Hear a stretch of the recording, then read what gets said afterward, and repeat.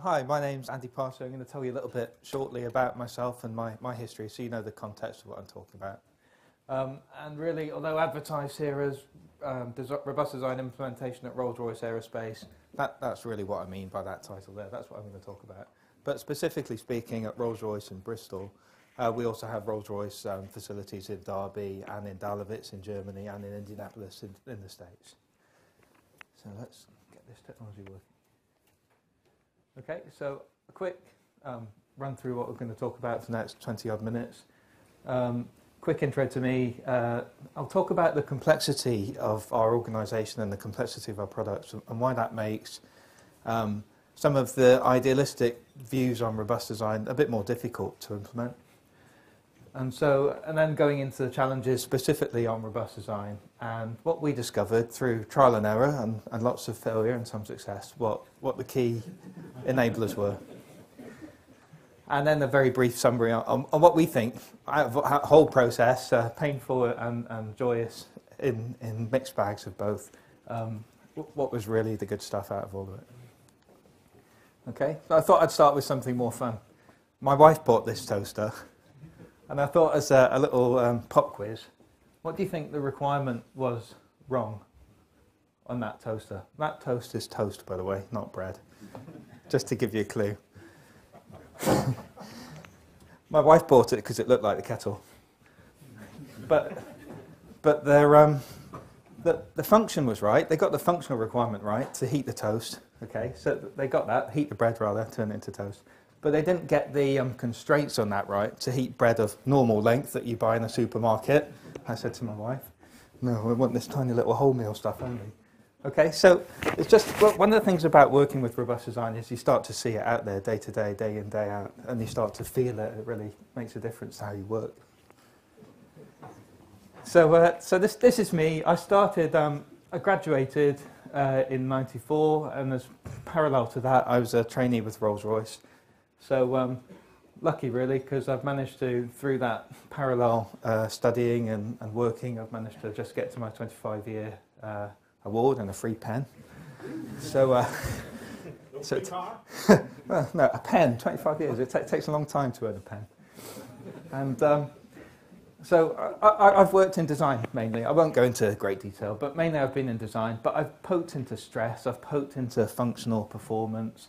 I've run an IPT, designing a big swiveling nozzle on Joint Strike Fighter. I've done some component work on seals. And then I told them at that point, you're training us all in robust design and really we're not doing it very well. So you want to give me a job as a robust design specialist. And they fell for it, which is great because I loved it. And then I had 5-6 years of being a robust design specialist. Just this year, my boss said, I think we're up the curve. I don't think you need to be full-time. Go and be a specialist in the project. And thankfully, and really exciting, I'm working in the future programs looking at new engine concepts at the moment. Okay, so that's just me.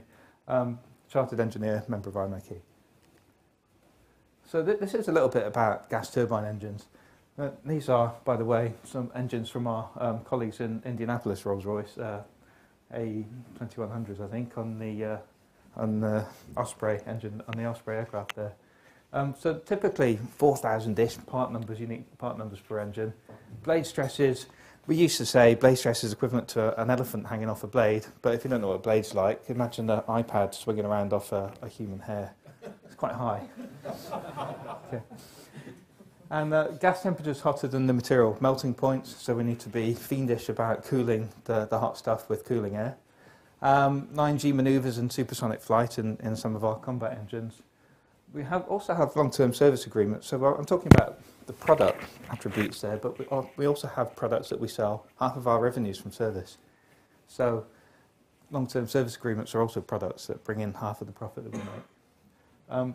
Some of our product families out there are up to 50 years in service. The Pegasus is about 1960s odd, so it's just got past its 50th birthday. And it's still out there flying in the Marine Corps in India, Spain. And those 50 years mean that that product is designed at the beginning, a long, long time ago, and then it has many, many variants and many modifications as it goes along. And all those variants and modifications are ultra-constrained by certification of flight safety. So a lot of our work is in production, very constrained work. This is a kind of view on that's the product. This is the organisation. This is a headache we have in trying to bring robust design into these products. So designing a gas turbine engine, it's not just drawing something, it's doing all the functional design as well. So we've got geometry, definition, stress, fluid dynamics, aerodynamics, blah, blah, blah, blah, all that different coloured stuff there. No one is good enough to do that all in their head, okay? So you need to integrate lots of different functional capabilities to make that design successful. We also have a matrix structured business customer aligned organisation. So we've got the functional experts, we've got the customer aligned experts, and we've got to deal with having two directions of management, which is fun. And then we've got a complex group of external stakeholders. So we've got the governments in military mainly, airlines in civil, airframers and pilots, and airframers again, I don't know why they're there twice, maintenance crews, airworthiness authorities, so on and so forth. So we talked about systems engineering, and I thought I'd just bring this one out. The British people, or the Anglophiles around here, will recognise this picture from the 80s. This was when I was about 10, I think. And does anyone recognise what that is? The Sinclair C5? So Clive Sinclair's an archetypal British boffin inventor. You know, what British are best at, inventing stuff and then not making any money out of it. Exactly what they did here. So really innovative design here. But we never saw them on the street. Didn't sell any. You know, you saw occasionally on Tomorrow's World or a telly or the news or something, but you just didn't see them driving around. So has anyone got any idea what the forgotten requirements are? What did they get wrong that meant people didn't want to buy it? Yeah, that's that's definitely it. So not much good on rainy days. Not much good when you've got a 20-ton Arctic sitting behind you. You know, so everyone just looked at it and said, "Not on your Nelly. I'm not going on the road on that thing."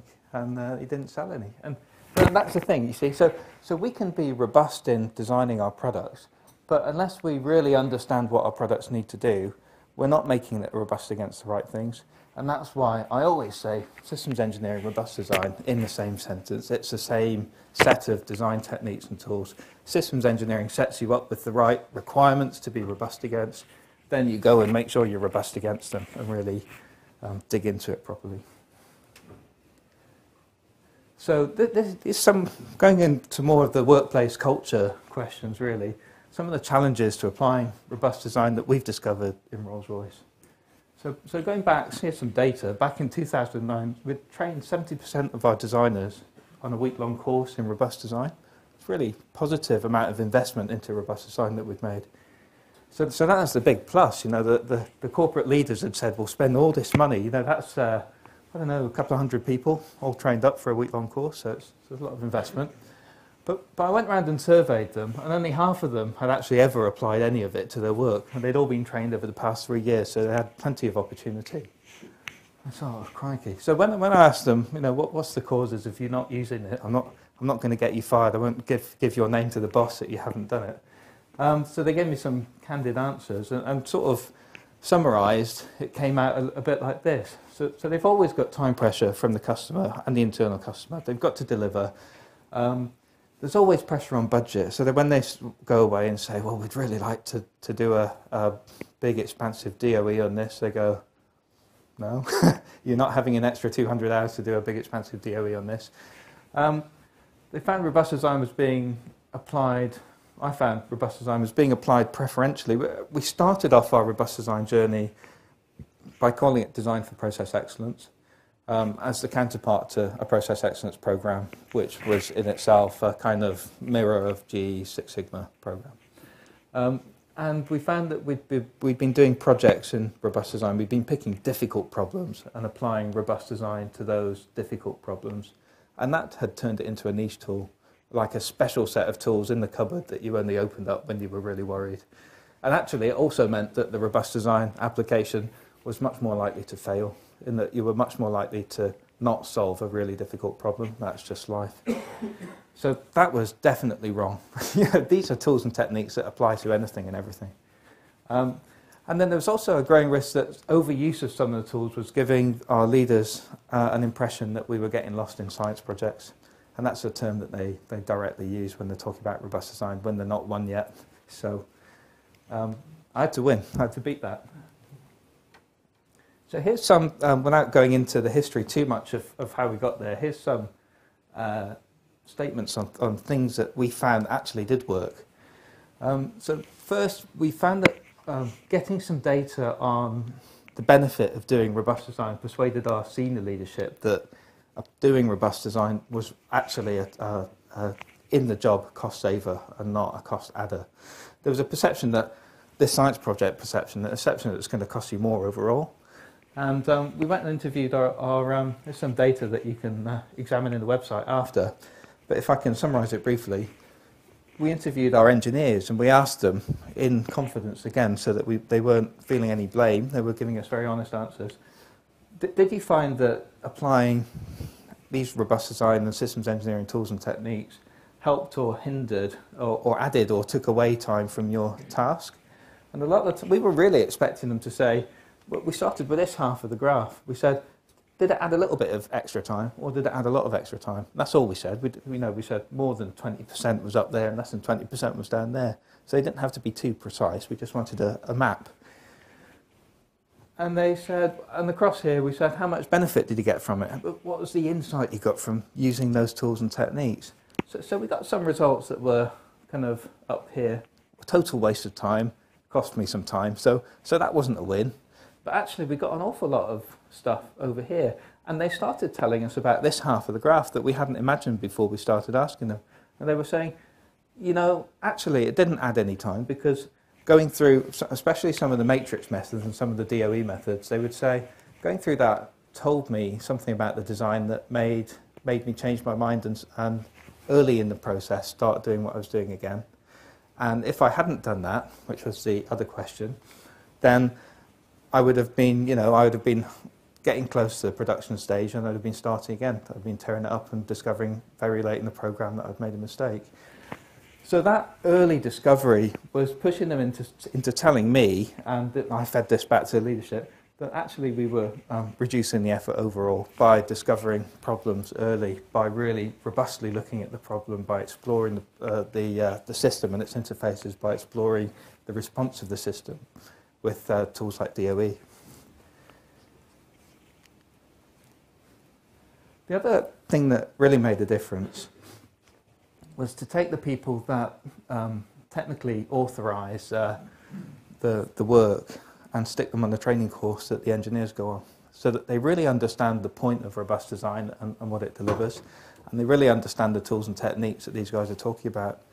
And not only that, the other thing that they understand is really the value you get from the tools and techniques so that they can help the engineers filter out the right tools and techniques in the right situations. And then the top bullet, really, that was just employ me. But we got a measure of it. We'd been tracking. We'd been tracking requests. So I'd been an amateur, part-time, helping people with the idea of robust design. And then this is just measuring the amount of requests I was getting and support I was giving. Then I said, no, make me full-time. And that tripled the rate of activity in robust design. And then we stuck our chief design engineers on the training course. Went away and came back a week later, a small lag, and then suddenly I was overwhelmed. I was totally swamped. The rate tripled again. It was a huge rate increase, and it was just a total culture change in the project office. The chief designers, the customers were demanding that we applied robust design, and it was that pull that made a huge difference, and that pull that's really started to change our culture in the office. The other thing that's really worth noting, I think, was I was supporting that. That rate of extra pull started to become difficult to support. We had a look at the support they were getting, and we realised the people applying robust design in the different departments were being really creative about the tools and techniques and how they applied them. And it felt like a good thing to do would be to get some embedded dedicated support within the teams rather than a specialist group outside of the teams. And so we got commitment from our functional heads to identify something like about 10% of this population of 200 engineers who would normally apply robust design. So that's excluding managers and excluding some of the development engineers, etc. But something like about 10% of our engineers at about 10 to 30% of their time would be accredited as green belts or put onto a path to accreditation as green belts, which is just a badge to say, I am committed to supporting other people with robust design, and you can come to me and ask me about it. And if I get stuck, I'm going to go and ask Andy about it. So that's the model we set up. And the moment we implemented that, the amount of work they were doing suddenly doubled again. So I'm working full-time, but this extra 20 people are all working 10% of their time, and it doubled the amount of support we're getting. And I think it changed, although we can't have a measure of it, it changed the sort of quality and nature of that support, because these guys in the teams getting support are now getting support from this guy that they know really well sitting beside them, and they're not getting support from some boffin expert sitting in an ivory tower in the corner of the building. And I think that's really important. Okay, so the other one is, I'm sorry, this is a bit dry and wordy, but when we train people in robust design, and there's a separate whole week-long training course in systems engineering, and you count all the tools and techniques that are talked about, there's over 70 of them. And you can imagine your engineers when they go back to their desk and they're told by the chief designer, as they are now, you shall go and think about the appropriate tools and techniques in your task. That they can get overwhelmed, they'll get option paralysis, to use an 80s phrase. And there's at the other end of the spectrum, there's a risk that they'll get over-compliant and go and start applying everything. And and over-application is a really bad risk, because wasting time on non-value-added tools and techniques really goes down badly with the budget holders. So we've got a design process now that demands only appropriate value-adding, useful systems engineering, robust design techniques are applied. But those appropriate techniques have to be applied on every single engineering task that we do. So we don't have any excuse. We don't have special projects. We just don't do that, because if you make robust design a special projects thing, in the way that black belts and green belts tend to do projects in a normal sense in Six Sigma, then you take robust design and you make it something special, and it really isn't something special. It's just the way we should work. So we refuse to make projects of robust design. We just say, in your task, which has a set of requirements, which tools and techniques are really going to add insight and value to that task, and you'll go and do those, and you'll go and talk to a robust design mentor, one of our 20 mentors, about it.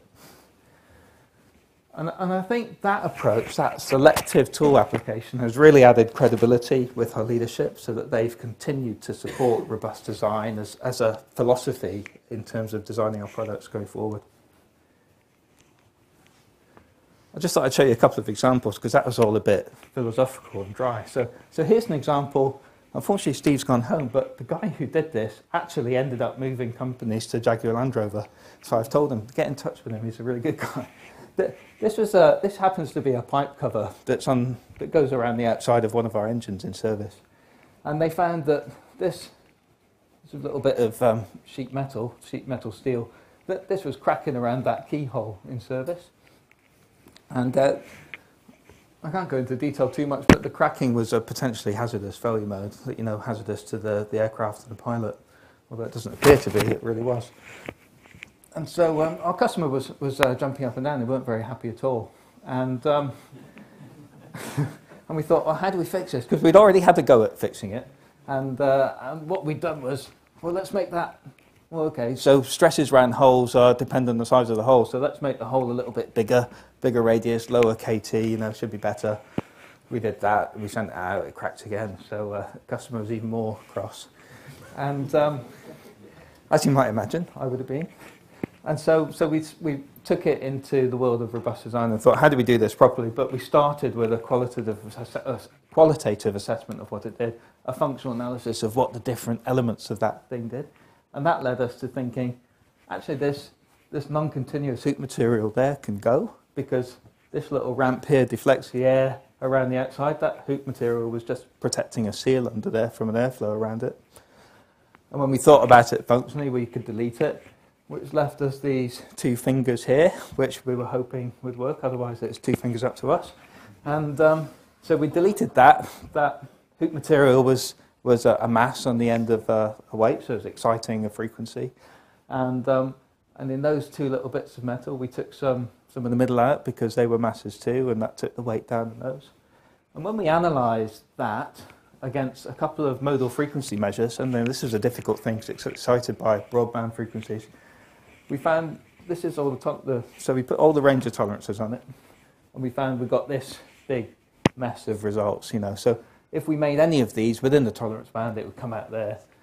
And then I said, well, how does that compare to the original one? He hadn't done this one, so I got him to stick that one in and run that one around. And you could see there's a gap, there's daylight between the 2. And that was really good news, because actually we knew that only some of these ones were failing. So at some proportion, they're not working. But we knew that these ones were nowhere near even this edge of this one. And this was one of the few times we've been to the Joint Chiefs of Air for the European Air Forces, presented them a modification proposal, and they've just said, OK, next. That's a really positive response from those guys.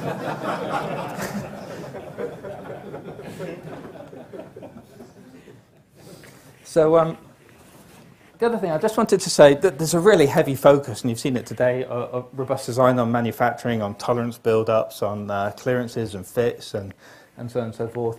But robust design is about designing anything robust. In other words, creating a product, which could be a spec or a service or a document or a bit, against a specification. And that means it's equally applicable to service. And just coming back to the fact that half of our revenue comes from service in Rolls-Royce. We support engines that are out there for years in service. We've been playing with another area in the region of robust design. This has been culturally interesting because our commercial people aren't naturally mathematical thinkers.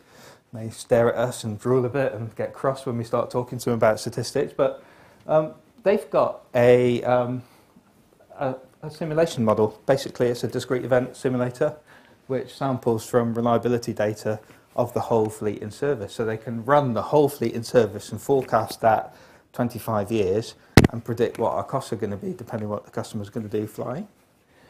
And then we said to them, well, what if when you repair stuff, this secondary part repair means when you repair stuff and replace a bit that was definitely broken, you don't replace all the other bits that look a bit worn and shoddy. You just stick them back in and let them fly again. What if you do a bit of that? And we played out some scenarios, and an optimizer improved those scenarios depending on the reliability. And we found that, well, hang on, we've reduced our total maintenance cost year on year by an amount that you will see in the first few years, because actually the variation in that maintenance cost is also significantly reduced.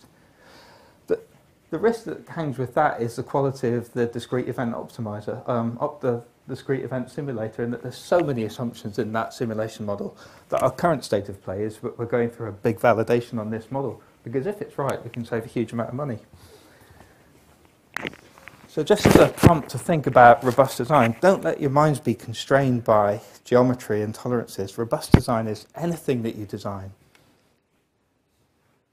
So I was just going to, I guess it's about the right time, isn't it? I was just going to summarise those previous slides in terms of what are the key elements of successful enablers for robust design.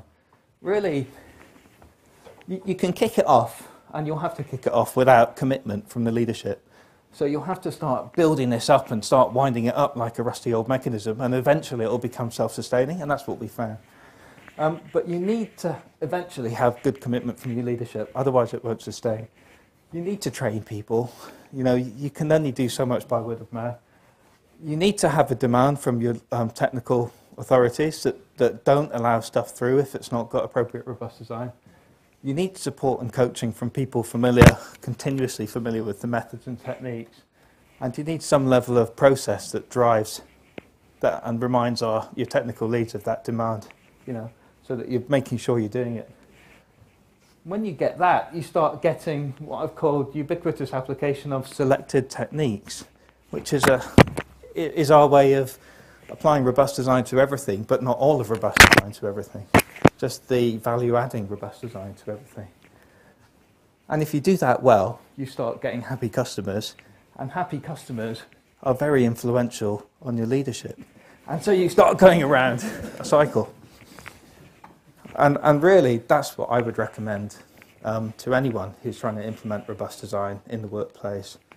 Just try and build it in that kind of pattern, and I think we're nearly there in Bristol.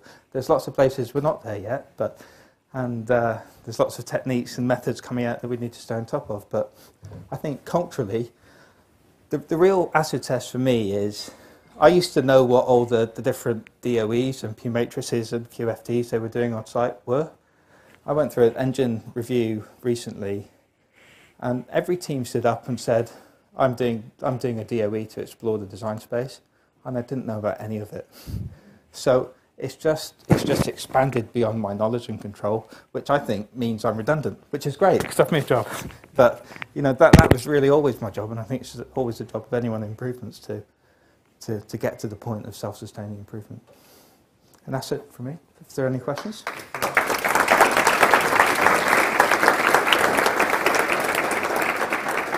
Wonderful talk, Andy.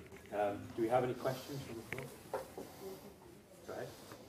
So you talk about that you created happy customers, but how did the customer realize that it was because of the rough design? Did they even realize? Was it just fewer complaints? It's really the clarity and of the response that we give to them. A different example, we had a cracking problem on one of our engine oil tanks recently, and the customer was threatening to ground the aircraft if we didn't resolve it quick, and if they had to ground the aircraft, they would have gone and fixed it themselves. And so, which we were nervous about, as you can imagine. And so, again, we had a bit of courage. We went away and created an FE model, and we ran through a DOE within some manufacturing constraints. I did some really good DFM and DFA on that work. And we came out with both qualitative and quantitative evidence from DFMEA, qualitatively, and DFM, and quantitatively from a DOE in the design space, a bit like the pipe cover example. And the evidence was so, what I'd call slam dunk. It was just definitely going to be okay, you know, that the customer looked at it and they were just totally convinced. So happy customers is not, it could be translated as not angry customers, but you know what I mean? But that's, from our point of view, that's happy. But one of the things you get from systems engineering, systems thinking, robust design, is a very clear exposition of how you've got to where you've got and what the answer is and why it's good. And that's what makes your customers pleased. I was wondering about the maintenance costs. Was Yeah. that all included? Because obviously if you replace a component that could have run a few years more, Yeah. then you would save initially and then you would have to pay the extra costs later on. Yeah, so that was this one, wasn't it? Yes, and so this discrete event simulator, it samples from the whole suite of components in the engine for a whole fleet of engines, so it's quite a big simulating model. But when it takes a part out, it resets the life of that part to new, and it counts the cost of replacing that part or repairing that part. So yeah, it does allow for the fact that when you run it through the optimizer, some parts it says you should leave those in, and some parts it says you should always replace those. So generally, the cheaper stuff, it says just replace it because you're getting all that extra life for almost free compared to everything else. You end up with a burrito front and you dance up and down it. We'll take one more question. Marcus. You mentioned that you have a lot of your pull from the leadership. Yes. How do you communicate to have a metric or some KPI who's like communicating how robust sub assembly or design is?